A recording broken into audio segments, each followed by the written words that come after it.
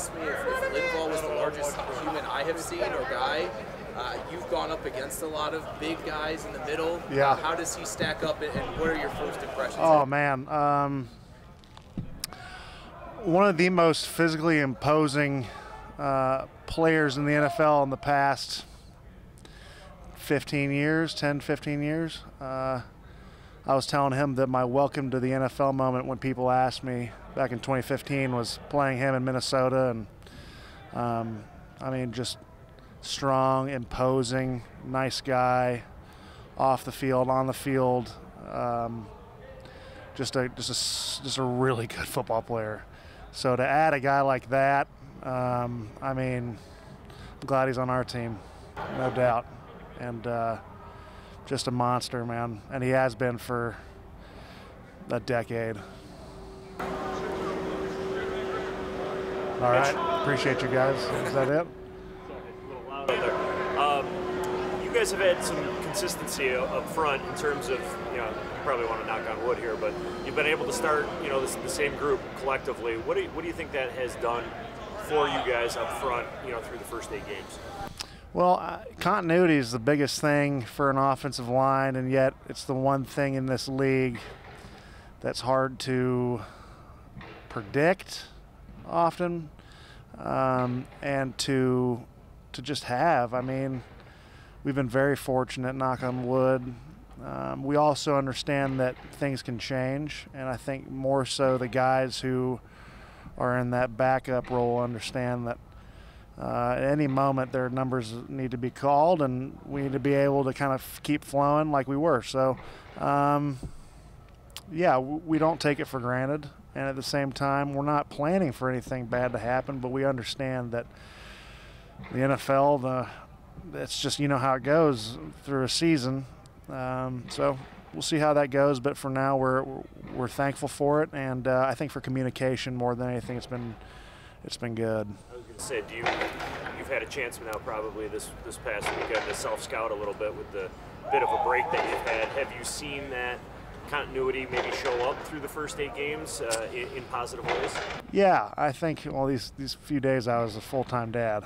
I wasn't doing any self-scouting. I was trying to corral the kids. Yeah, I would say it definitely plays a role in just, you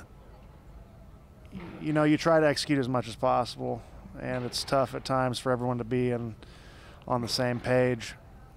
But it helps when you guys have put time on task with each other, or there's walkthroughs or practice. So I'm going to say that that's very helpful. What have been your initial impressions of Leonard Fournette, and as a guy who's won a Super Bowl, how do you think that experience can help this team? Yeah, I think he's an exceptional football player, a guy I've watched from afar for a long time, and another guy that I'm just very thankful he's on our team. I think he's going to make us a lot better, and any facet that they apply him in. So, it's been interesting to see some new faces this week. It's the NFL, and we appreciate the guys. We're thankful to have all three. I think 3 guys, and they're going to make us better football players and a football team. Some new additions like that mid-season, could that almost be like a shot in the arm for a team? Just like something new, some new blood. Yeah, that's a good question. I don't totally know. I know that all I know is that those 3 players have played football at a high level, and when you have guys like that on our team, how can it not make us a better football team? So, we still have a lot of football left. There's going to be some ebbs and flows in this season yet, and those guys are going to help us win football games, no doubt. Mitch, what's your perspective on going back to Cincinnati? And obviously, this week, I know you were one of the guys who we heard from immediately after a couple days, you and Josh. Just to go back, what do you feel at this point? I don't know. People can make it a story. People cannot. Last year, we went through a lot there. I think it'll be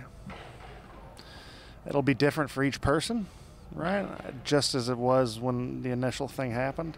But at the same time, I think once the national anthem's sung and we start playing football, then we're back to old hat. Mitch, what is the biggest